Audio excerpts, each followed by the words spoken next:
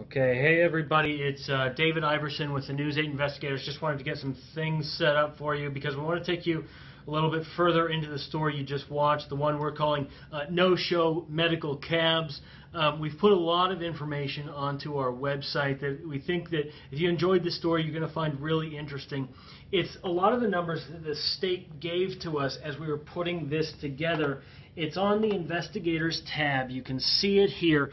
What we really took issue with, what we really dug into, is the total number of trips and the grievances. That's sort of the key word to put all this together. The state has that in two categories: number of grievances and the number of valid grievances.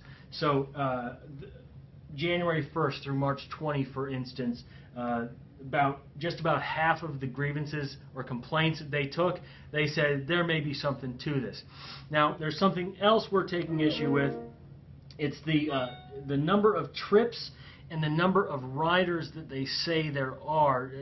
Based on the estimates that the state was able to give us, again, they don't really have specific numbers. They were able to provide us with estimates, but by those numbers, doing a little bit of quick math, every rider that the state has in this program would have to take 12.5 trips every single month to get to and from where they're going. And so we're taking a little bit of issue with that, making sure that information's right. We're probably going to continue digging into this and probably have another story for you on that angle of all this coming up in the next few days.